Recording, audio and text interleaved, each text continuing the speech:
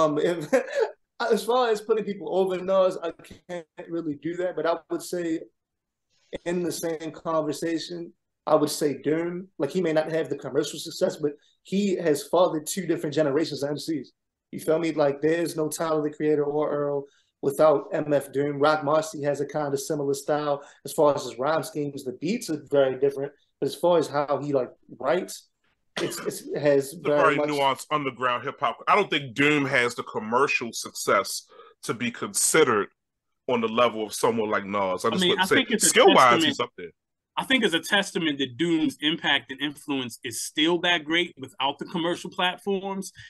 Is amongst some groups of people, among way more than you would think or know. And I think that is one of the I would think or know I'm telling you, like he's the underground Jay-Z, and to me, I think that that is the reason why I think that it's valid for Doom to be mentioned. Some people would want to put a spear in your chest. He did it without that niggas don't want to put a spear that they want to take this COBD out. Bro. He did it without a major label. So I put Doom. Wait. Real quick. Because Skills really touched on something. I put Doom in like the top 10 conversations when a lot of people won't mention him for those exact same reasons this Skills said. So you do it to fuck with him. Jay-Z, I would put in the top 3 discussion. Eminem, I wouldn't, but that has a lot to do with some of the weaker albums Eminem had in the last decade. Jammin' One, so your top 3 is Jay-Z, Eminem, then Nas? I don't have a top 3. I'm just answering the question the best way I could. Okay.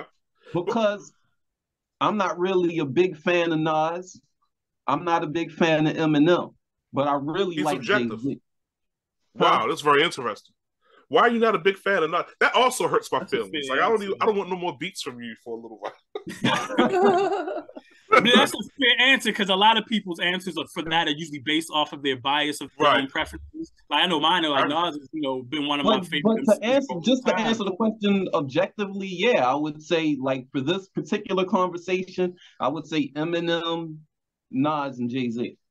As far as longevity, mainstream appeal, yeah. I think that's legitimate. I like MF Doom being in there, but he is underground.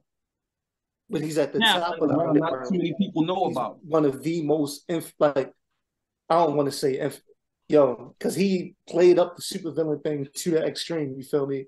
But like, I used to feel like Mos Def was the underground king, especially after Black on Both Sides.